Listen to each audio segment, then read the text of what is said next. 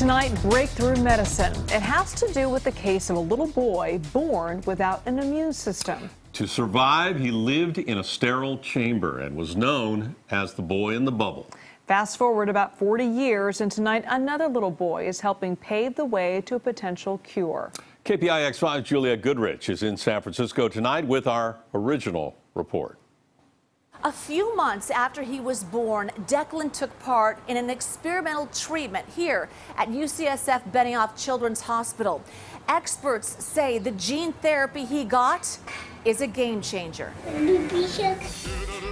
Like most kids, Declan Ruby is not immune to the charms of the Baby Shark song. But unlike most kids, this 2-year-old has a brand new immune system. And it sounded very, I don't know, like something out of Grey's Anatomy. I mean, something that it was just made up. The whole reason we came out here was to get this treatment and to see how well it worked, and we were not disappointed at all. Declan was born with a rare, life-threatening genetic disease called X-linked SCID. SCID stands for Severe Combined Immunodeficiency Disorder.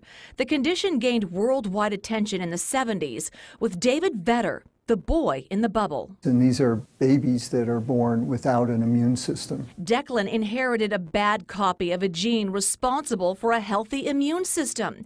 That makes him susceptible to a whole variety of infections most of us take for granted. And it was terrifying to have what seemed like a very healthy baby at home and then to find out that he had this condition. The best treatment, a bone marrow transplant from a sibling who's an exact match, but Declan's an only child. And while alternate treatments, including antibody injections, can help a baby survive, there can be side effects. These antibody injections have to happen every month for indefinitely for a baby's whole life. Declan's parents decided to take a leap of faith and join a clinical trial at UCSF. I think you were pretty on board with the gene therapy right away. I needed a little more. Yeah, the second I heard about the convincing. study, that was definitely my priority, was getting him into it. The therapy was developed at UCSF and St. Jude's Research Hospital. We're taking the patient's own cells and we're correcting them. UCSF doctors collected bone marrow from Declan when he was still an infant and shipped it to St. Jude's.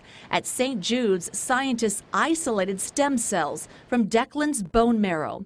They then cultured them and used a modified virus to deliver a good copy of the gene into the cells. We've engineered it so that it is no longer infectious. The cells were then frozen and shipped back to UCSF, ready to transplant. We had the patient, the baby, in the hospital, and when we were ready to do the gene therapy, we gave the baby 2 days of chemotherapy. Low-dose chemotherapy made room for the transplant.